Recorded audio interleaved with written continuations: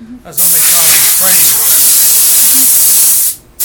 So we're going to show you another thing in Styrofoam carving today. I know I haven't made a video in a while, but I feel like I needed to do something, and I had this silly project, and let's get ready for Halloween together. Let's get ready for Halloween. So, we want to make these nice little end cuts here. We want to indent this eyeball.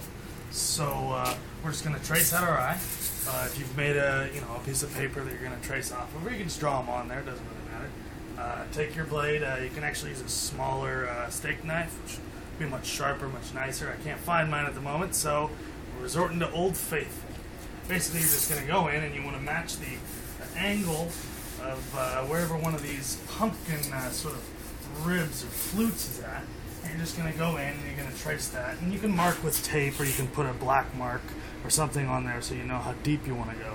And you're just going to want to trace that really carefully and go in there and cut all along it. Then you come in and you basically just pick it out and get it all out of there. And then you take some other kind of tool, like it's on top of my unit, or maybe it's not. I don't know. I need to get prepared for this video.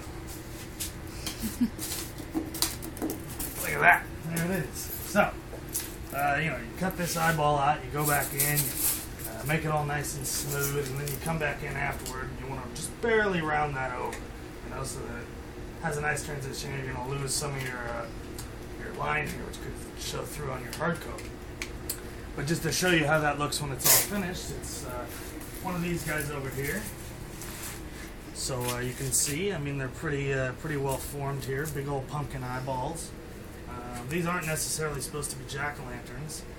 They're basically just large pumpkin-headed people.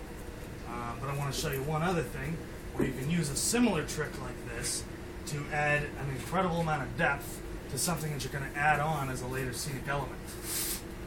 This little stem here is an added-on element. It was sculpted not as part of the direct foam. So you sculpt that out, which makes it a whole lot easier than actually doing it in the direct foam.